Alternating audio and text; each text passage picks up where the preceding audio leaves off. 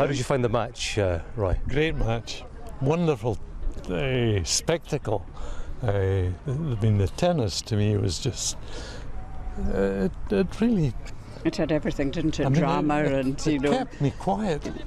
Well, you were really quite quiet for you. Yeah, yes, he's the one that makes all the noise, believe it or not. I'm the blether, but he's the one that makes the noise at tennis matches. What's the difference? What's the difference? We've seen Andy Murray in Grand Slam finals before. One he won, others he's lost. What's different about Andy this year? He seemed to me to be really very calm throughout.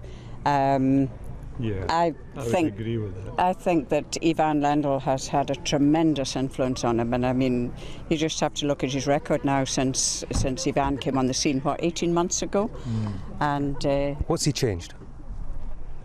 I think tennis-wise he's changed all that much, you know, and I don't think his ability has altered in any way.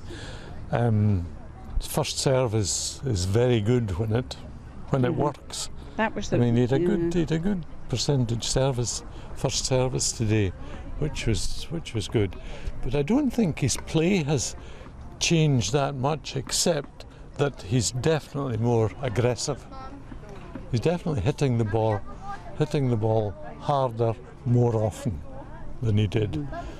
And he's got the belief in himself now. I think after his great year last year, that there's no question, as far as we're concerned, that the confidence is there. He knows he can do it. He's beaten them all, and he can beat them all. Yeah. And you've spoken to him on the phone since he won. Yes, Tell me about that chat. Oh, just very briefly. He's, as you can imagine, he's just in the great demand. But he just asked how I was, and I said, I'm fine. That's what he would do. Yes. That's what he would all do. the better for speaking to you. Yes, and just because I broke my leg, you see, in May, and that's why we're not there. First year we've not been.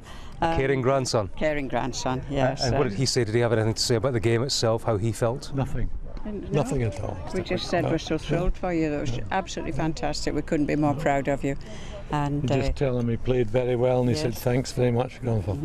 It was just amazing. And I said, you better go and get scrubbed up. You've got a ball to go to.